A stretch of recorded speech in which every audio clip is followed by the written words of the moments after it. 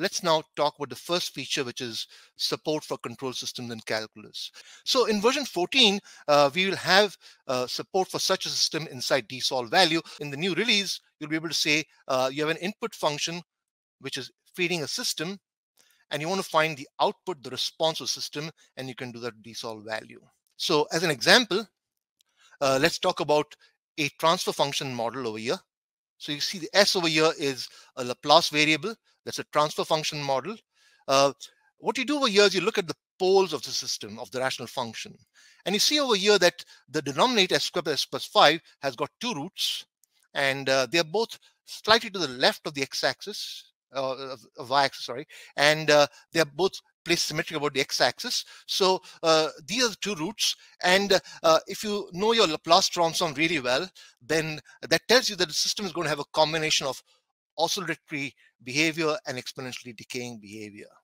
Okay, and so if you ask dsolve value in the new release to take this transfer function model, which is never done before, and find the impulse response, the response to Dirac delta, it gives you back this combination of exponential decay and oscillatory behavior that comes from the -1/2 over here, and the square root of 19 comes from there. So it's exactly mirroring the behavior in Laplace space. We have a new function called unilateral convolve in version 14, which will let you do it. So idea is you take the input, you take the impulse response, which you just found out over here.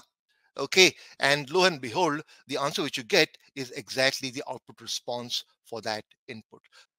Okay, so on to vector and contour integrals, which are a continuation, as I said, of the 13.3 story. So in version 13.3, we had line integrate, surface integrate, contour integrate, and now you got an n attached over the numerical versions of those. And why would you need those? Well, as an example, let's look at this classical figure called a Dupin cyclide. And now what you can do is you can ask the question, what is the volume of this Dupin cyclide? Now, the point over here is you probably just want a numerical approximation. You don't want the exact answer. So you say, okay, choose a vector field whose divergence is 1. And you can see over here, that's 1/3 plus 1/3 plus 1/3 gives you 1 for divergence. And then you can apply the Gauss theorem to use n surface integrate to give you a numerical approximation for the volume of the cyclide, but now found out as a numerical surface integral. So truncate sum is a new function. You can say truncate sum. You can drop in a sum over here, and it will give you an approximation, in this case, to 5 terms. So in version 14, we are using a concept called monodromy to improve things for nsolve. So let's say you want to solve the equation z cube equal to 1. Okay, the cube roots of unity. Of course, you know one of them, 1 cube is 1, but there are two more. So you introduce the parameter p. So because z cube is p, so when p runs around a circle, the z moves only 1/3 of the way.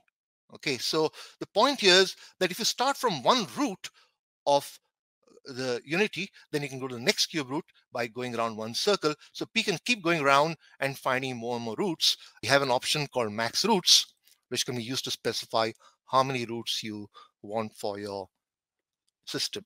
So what are finite fields? Well, roughly speaking, they generalize clock arithmetic. How do you generate elements of this finite field? Well, if you take an integer, then in version 14, you can use two finite field to generate an element of the field. Okay, moving on to linear algebra. So we have had the structured matrices program for a long time, like 3 releases, and now we got 4 new structured matrices: symmetric matrix, very important in practice, statistics, etc. Hermitian matrices, their complex cousins, orthogonal matrices, which come with rotations, etc., and unitary matrices, which are their complex cousins. So these 4 matrices can now be used all over the system by using target structures. So you have an orthogonal matrix, it can show up in lots of places using target structure. So we have support for 12 functions, which can now do matrix computation with intervals, which means that you can have uncertain matrices in your input, like over here, with intervals, and you get back the eigenvalues or whatever quite nicely with the corresponding errors. So we have had the hypergeometric function forever. It's got factorials, etc. Then we had the appel function 13.3. They are bivariate, 2 variables, And now in version 14, we have the bilateral hypergeometric function, which is actually bilateral, just means that the series goes from minus infinity to plus infinity.